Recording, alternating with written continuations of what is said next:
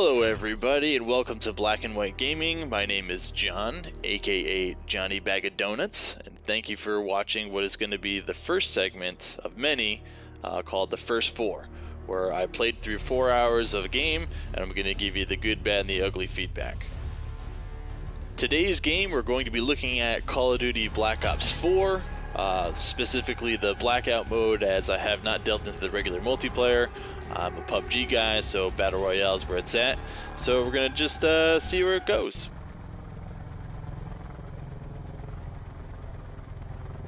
Alright, let's dive into the good. So obviously this is a AAA production. And, you know, say what you want about the Call of Duty games, but quality development is something that they always bring to the table, and this game is no exception. You know, graphics, while they're not going to be the top tier, pushing the boundaries of anything, they are great, especially for a Battle Royale game. The draw distance is actually impressive, and the map overall is bright and colorful, so somewhere where you want to actually play. I will say it's genuinely cool to see the snippets of the old maps in there, and, you know, if you're not someone that's a BR player and you're jumping in, you're not going to feel lost with those areas. As always, you're going to find smooth animation, and the vaulting parkouring here is very fluid, so you can get around the map very easily. This game kind of feels like if Fortnite had a baby with PUBG, but just kidding, because Call of Duty was the milkman and snuck in on the side. But yeah, get a DNA test. Seriously though, it's a great looking BR game with very tight controls. Next, we're shifting over to gameplay mechanics. One thing that I really liked in this was that you could move while medding. Allows you to be able to, you know, retreat and stay in the fight. That way you can kind of heal and go. But it also forces you to push people if you're the one that's attacking. You kind of can't give them enough time to heal up and then fight back with you. So that's a nice little game mechanic.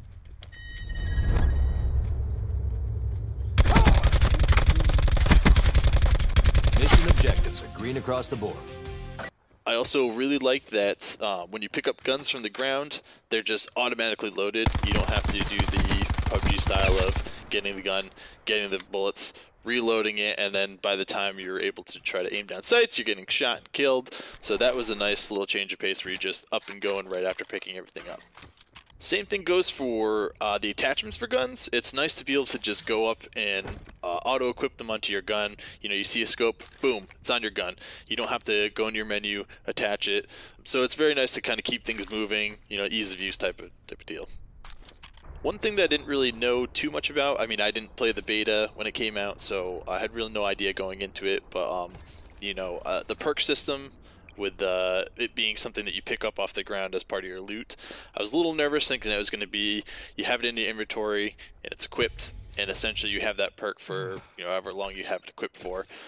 Come to find out, it is a consumable, so it only lasts for a specific amount of time, and none of them really feel too overpowered. There's definitely some that are more beneficial in certain situations. You know, Dead Silence is a pretty good one that I use very often, but it's a good system, and it feels like something you have to, you know, choose the right situation to do it for. So that was a pleasant surprise.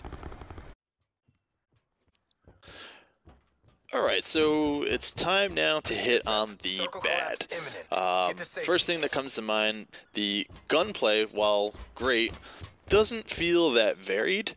There's a lot of weapons, but a lack of differentiating between them. It kind of feels sometimes like a generic gun versus generic gun. It's probably something that'll change with more time into the game, but right out of the gate it just feels like a little bit of a samesies situation. Now, while I do enjoy the map, it is a small map, and how the parachute system works, you can pretty much get to any location no matter what kind of flight path you have. Some might see that as a good and a positive, but having to technically pick a spot from the flight path is something I enjoyed in other BRs, and it's something that's kind of missing there. You just don't really feel like it has any meaning. You can just go wherever you please. Now, also with the map being so small, it is easy to traverse it, and, you know, there's a decent amount of vehicles that spawn throughout. I don't think the vehicles are that great, but, you know, getting from point to point isn't that difficult. Which brings me to my next point, is that the the zone feels inconsequential for the most part. I mean, maybe I'm a god at Battle Royale. I'm not. But I have actually yet died from the zone and feel very little urgency to move away from it. I mean, it does push you to the next area, but you can survive it. It's not really anything. It's kind of just, you know, forcing you to go. But most part, you're already there. It's not that big of a deal, and that kind of sucks. The final bad point, and I know I'm going to get a lot of flack for this, is that the game kind of just feels less tactical. You know, I come from Camp PUBG, and the run and gun nature of Call of Duty has carried over somewhat to Blackout. It might be a preference thing, and it's not necessarily quote-unquote bad, but fights don't feel as threatening as they do in other BRs. You know, you're kind of just running around all willy-nilly, and you can just see someone, start firing. If they hit you, you can back up and heal. I don't know. It's less like you have to go in and tactically plan how you guys are gonna, you know, take out a team. It's, you know, could be preference. It's just me, but I didn't really care for it.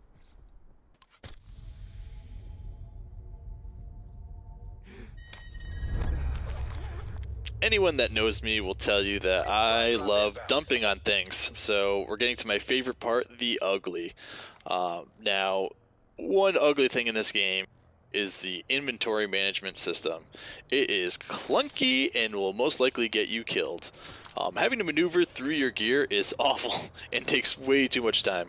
You know, you have to hold the buttons to drop gear either into your inventory if you have room, which you're not going to have room because your backpack's way too small, or you drop it on the ground and then you're going to try to pick up stuff. You're going to pick up the wrong thing. It's awful.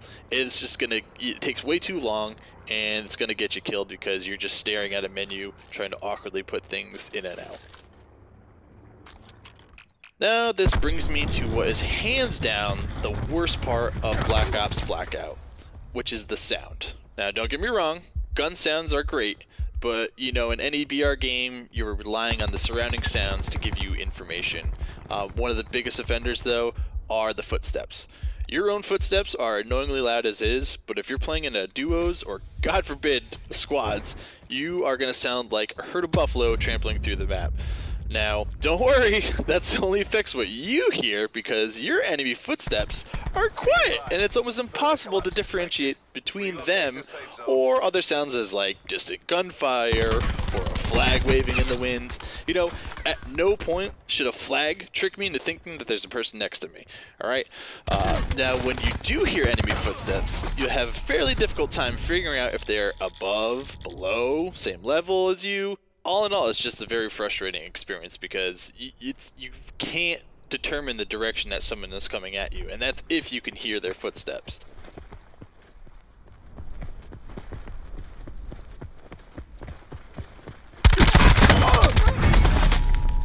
And I know some people are going to say, oh, they have the dead silence perk and, you know, you just can't hear them. Okay, maybe a few times, but this is an every game occurrence. And I think moving forward, this is going to be something that they really need to address because this is going to be something that's going to turn away the PUBG crowd versus maybe the Fortnite people. You know, because, again, if you want to be tactical and try to go around, you're going to be listening for sounds, and it's super, super tough to do so. Alright, and that's it for the first edition of the first 4. I hope you guys liked it. Make sure to smash a like and subscribe. You know, if you have any games coming up that maybe you want to see in this, let us know. And thanks for checking out the video, and we'll catch you on the flippy flabby.